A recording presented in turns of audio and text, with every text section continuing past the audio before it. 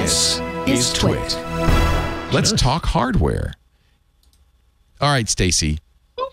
Time for a game. Do you think Leo ordered any of these products? Yes. Which?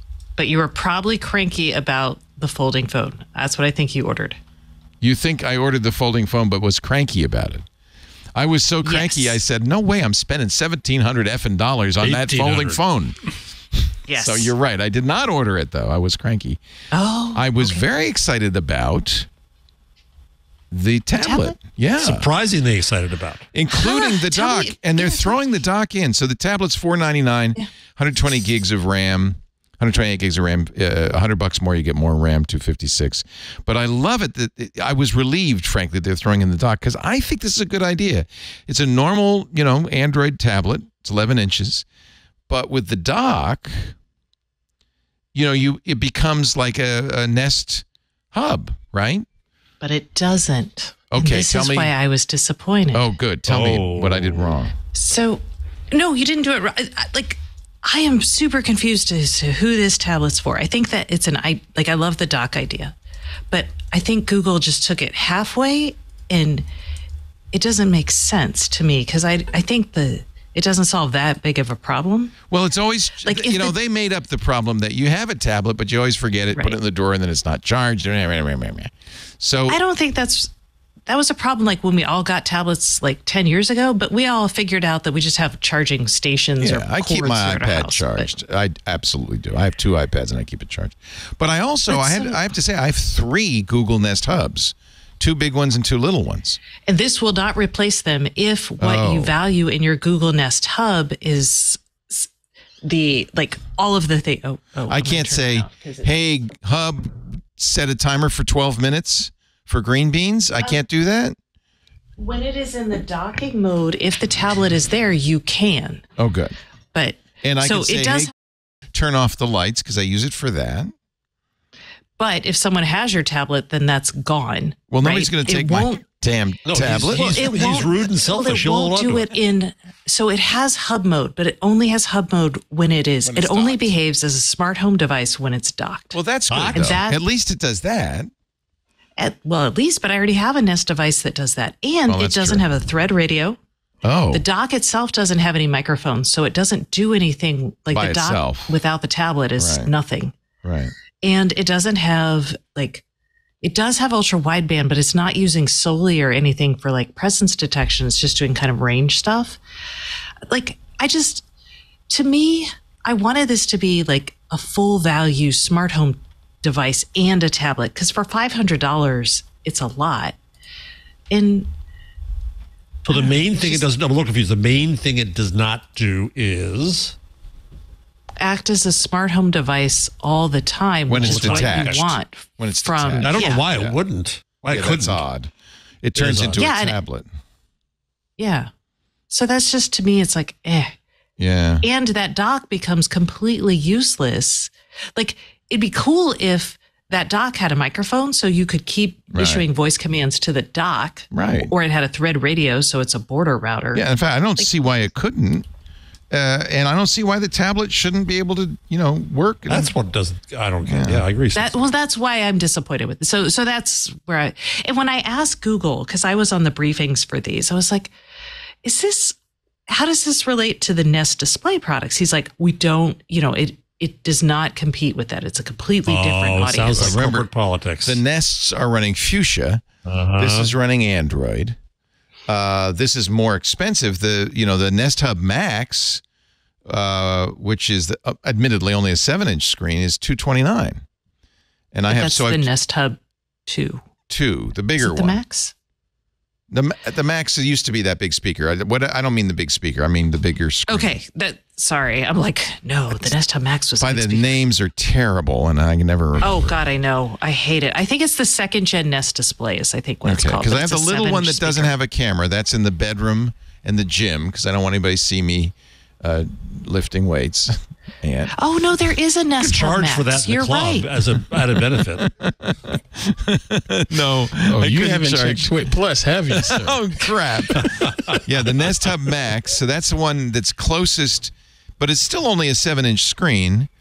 I do things like say, because I have YouTube TV, so I can say play YouTube TV on it. But having an 11-inch would be a little bit nicer. But it's only $229, and you can't detach it. It's not a tablet. And then I have the little ones, the Nest second-gen Nest Hub that you were talking about. That's, as I said, that's in the bedroom of the gym because it doesn't have a camera. Right. This will replace a Nest Hub Max in the kitchen, I think. Because it'll no. What if someone's streaming movies and has your tablet while you're trying to cook? Then you're going to not be able to set up your timers. Plenty of tablets and TVs. He has 80 of these. They have plenty of ways to watch TV. Okay. They better I'm just not saying, steal like for my a normal tablet. person. But the I kitchen do is like the think worst having place. it there, like if I wanted to, I'm going to watch TV, I might want to take it and bring it with me so I can, I don't know, do stuff. I don't know. Yeah, you're right. It's probably, I mean, honestly, I wouldn't have bought it except I want to review it. So, and I just couldn't bring myself to buy I have a 7, so a 7 Pro. I didn't feel like I needed the 7A, but the 7A is going to be nice. You don't. By the way, this be fine. 6A now is dropped in price at $120. So if you were in the market for a 6A, now it's even more affordable. The 7A is pretty much. Who was saying today that the 7A is getting closer and closer to the 7 Pro? Mr. Howell said that in our Discord today. Discord. Yeah, that the capabilities are now, pretty close to a 7 Pro, and it is half the price. And the prices are. Yeah. So, and it comes in what they call coral, but I thought I'd ask you, Stacey, what color is that? I would call that coral. Okay. It's like a pinky red. It's an orangey Salmon. pinky red. Salmon. Yeah. Salmon. Looks like a fish to me. It's not sockeye. Salmon, sea, Steelhead. charcoal, Charcoal's nice. or snow. I really hate that coral color. Yeah, because it's neither this nor that. It's cantaloupe, but it's also salmon. This is a commentary on why there's really nothing new with phones. When you drive in the Lincoln Tunnel, the huge billboards above it all around are all Apple saying, we have yellow phones Yellow now. phones, yeah. What else? Even when I was in Portugal, it was like all the ads are for yellow iPhones. It is. It's sad. Yeah, sure. It is. And when they spend 7 minutes on the fact that you can generate emoji wallpaper, who the hell cares? I don't care. Now this is. Meanwhile, line 60, Leo, is Google's hip video for the foldable. So, Stacey, you have the Flip. You like foldables, I think, right? I mean, I don't know if I'd get another foldable. And interesting. Why not? Well, because the price differential, I mean, I'm using it because you gave it to me for free and I wanted to play with it. But the price differential is huge on those. And I'm also not a phone snob. I don't really care about my phone. Right. It just needs to work. So I'm not a good person to ask. I honestly don't I don't really like the big foldable. I thought the little foldable had some merit because it's small enough you can put it in a little pocket. It's appealing. It's appealing. The big one's just too big, and I don't need a 7.2-inch screen. Was it the NBA watch party that you wanted me to? Yes, watch that. Yeah. Okay, this is for sure going to take us down. This is Google's. Who else want to run? Yeah, we got to mute it. So it's a bunch of basketball. Do you call them ballers? No. No. Thank you. That was excellent. Yes.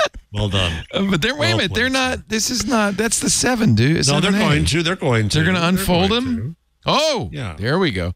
It's not that big. Wait, no, first of all, bad choice for a basketball player because what are basketball players known for? Big hands. Big hands. Yeah. So you makes your phone look small because they got massive hands. Yeah. So that might have been a tactical. That may be what they're trying to do there. I mean, because like when I see a big phone, I'm like, nope. Oh, maybe they're trying to hide it that it's a big phone. Yeah. Oh, this is manageable. Yeah. If you're 6'8", I think $1,700 is the kind of $1,800. Is $1,799, right? Oh, you're right. $17.99. Oh, that's ridiculous. This is how Leo buys things. Oh, $99. Yeah, that's why they charge. That's why they make it $17.99.99. Because Leo's gonna say $1,700. It's $1,800 minus a penny. Nope. Yeah. It really looks a lot like a Z. Actually, this was a good piece from The Verge because they showed the Z Fold. Now, the Z Fold has a thigh gap, and I don't like that. But I put mine in a case so you can't see the thigh gap. Google, to their credit. Can we please not call it a thigh gap? Just for so many reasons. It's gross. It's disgusting. And it's also a little offensive. Yeah. Okay. So, yeah. No thigh gap. What do you propose? A butthole? Just call it a gap, dude. Oh, boy. He's been working too long. Speaking of buttholes, by the way. I told you, Punchy. No. This is I think a reasonable commentary on the new logo for Google Assistant. Have you seen it? I don't recall. I don't like where this is going at all. Oh, I don't either. Watch out, Stacey. In the studio, get the punching thing ready. Let me see if I can find it because they've changed the logo. Let me see.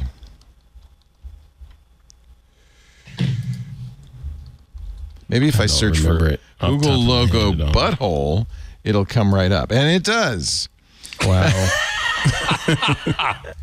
They may. Oh, it's the authenticator. Sorry. So the original authenticator, nice. It looks like a safe, right? It's got bolts.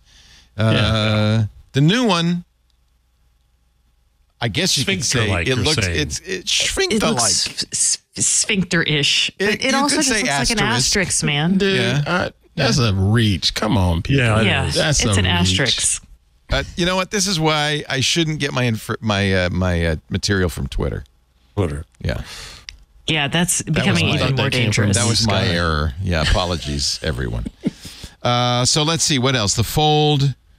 To their credit, the Pixel doesn't have a gap of any kind. It looks nice and thin. They say it's thinner, in fact, than the Fold.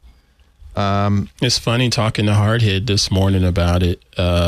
He says that phone looks nice, but man, that's thick. And I had to explain to him. I said, dude, you've not played with phones long enough. That's actually pretty much what phones used to be like anyway, as far as that thickness goes. And that's not very thick. But yeah, when they showed it to us on the whatever it was, the press briefing, it was real impressive. Like I was like, dang, that's felt. Yeah. So did you handle it? No. It was a virtual. It was like a Zoom press briefing. It is a higher screen resolution, slightly 2208 by 1840. That's a little higher than the Z Fold 4. How much does it weigh? It weighs floppy wrist. The floppy wrist contingent wants to know. About 10 ounces, which is not super heavy. It's a little more. It is more than the Galaxy Fold. Also bigger battery, which is good. And it has, it's funny because Apple gets so much material, so much mileage out of the fact that they make their own processors and we got our A15 and we've got the M1.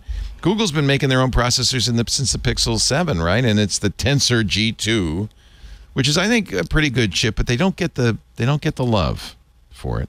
12 gigs of RAM. They call it Bionic. In running desktop computers and laptops the way Apple is doing it with all of their stuff. Right, but I think it's as powerful. I don't know. I think it is. Camera, it's a Google camera, so it's probably pretty good. Probably comparable to the Samsung. The Fold camera is very good, I think. Does not have 8K video recording. Fold does. It's got a fingerprint scanner in the power button. I like that. That was a good choice. It does have Face ID, Face Unlock, which the Fold does not. Millimeter wave and sub 6 gigahertz. Stacey says, thumbs up, right? Wi-Fi 6E, that's good. No stylus. Yeah, for a phone. Yeah, and both $17.99.99. Does the Samsung have a stylus? Yes. The Samsung is basically the Pixel tablet didn't have a stylus. Oh, it doesn't. They didn't mention a stylus, did they? No, it actually doesn't. Someone asked, and it does not have a stylus. Interesting. It just feels like a half-assed tablet. Yeah, which is what every Android tablet, well, certainly every Pixel tablet has felt like. I guess people like the Samsung Galaxy Note tablet. Anyway, Pixel Fold. Oh, so when did you get your briefing? You were all up on this already. May 1st. May 1st? Wow. I was still in Italy. No. Yeah, shut. You didn't share with us. Yeah, she's good. For me. You were I was NDA. still in Italy. You can trust Stacey with your secrets. I presume you were NDA'd on all of that. I only do embargoes. I don't do NDAs, but I was under embargo. So you could I don't have break told embargoes. us. You could have told us. Yeah, you could have lorded once. it over us.